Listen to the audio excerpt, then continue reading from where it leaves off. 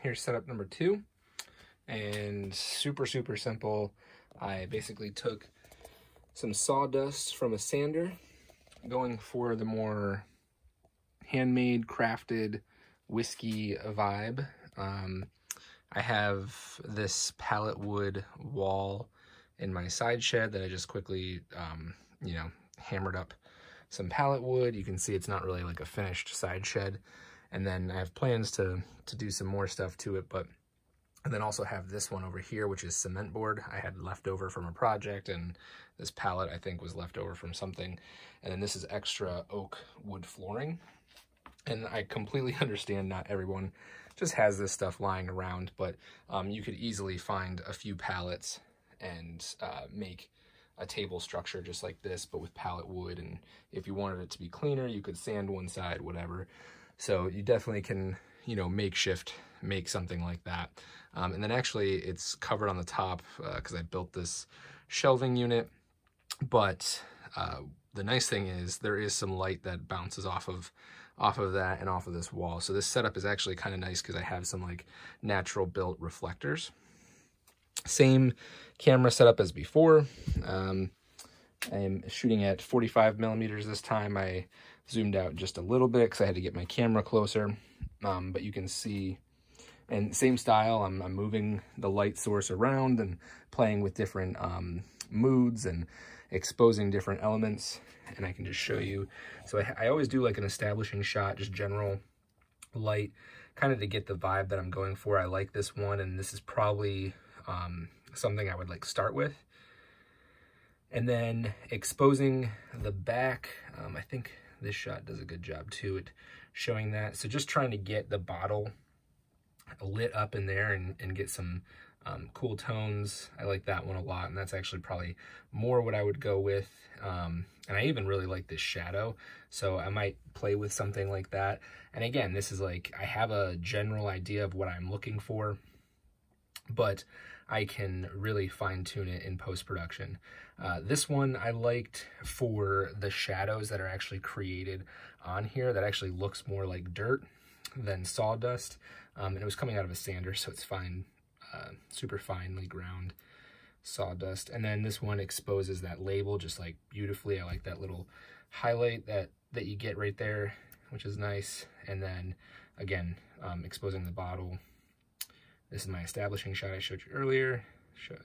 Another one exposing the bottle, and then I can also bring some of these highlights in on some of those elements for this shot. And then also this is exposed right here, similarly to how all this is exposed, so I can get just a general exposure.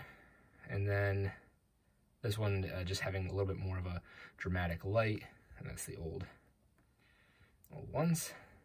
So yeah, so with all these photos, I can go into Photoshop, and like I said, like this one is in a decent spot to where I can take that and really start to work with that. But I might want to enhance it a little bit with, you know, adding some interest in the bottle, lightening that up, keeping the medallion exposed. And then I would, I'm not really getting any of the highlights that I would want to see there. So I might take something like this image and bring in that nice, beautiful, showing off the detail in the label itself. Yeah, so it gives me some room to kind of play and actually create something that I am really going for. So I personally love this method of shooting. It just gives me a little bit more flexibility and control over the outcome of my photos. It's hard, it's very, very difficult to do this handheld. So if you want to shoot like this, and you can, excuse me, there's other ways of shooting like this. So more common practices would be HDR photography. So hyperdynamic range, usually used in landscapes or architectural, where you expose different parts of the photo. So if you have trees hanging over a building, you would expose the shadows and then expose the highlights and expose the midtones, and then combine those three photos in post-production. It's a very common practice in landscape and architectural photography.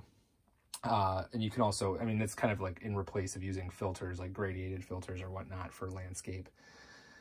And then another process that is similar in concept is called photo stacking, where if you are doing macro photography, where the photo, the depth of field is like the thickness of like a quarter, you can, and you want the whole thing to be in focus, you basically take multiple exposures where and shift the focus at each time, and then you combine all those so that the image is tack sharp in post-production. So this idea isn't, a lot of people might say like, oh, that's kind of cheating, you're not getting the shot in camera.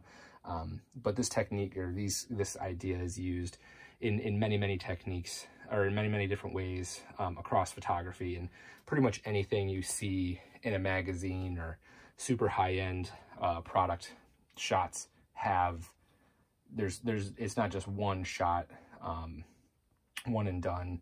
Typically, usually there's things added, elements added. You might have to expose something, capturing something, just like splashing into a cup just right. You might put that splash in there, and you know, there's always stuff done in that kind of thing. So it's just a different way of creating, using your media to, or your tools available to create something you're proud of. So I personally don't think of this as like cheating, but would love to know your opinion. And I don't usually do this technique for like my outdoor shots. That's usually done in one photo, but the concept remains the same. You could easily set something up and expose for different things and add some flash and combine photos in post-production. And all my combining, so right now I'm editing in Lightroom, all my combining of the photos, so I'll get all these where I like them for the elements that I'm looking for, and then I combine everything in Photoshop. So let me know what you think of that process. And again, I will do an actual, like, here's how I combine the images in Photoshop video next, but I wanted to do a behind the scenes of me actually shooting. So yeah, hope you enjoyed.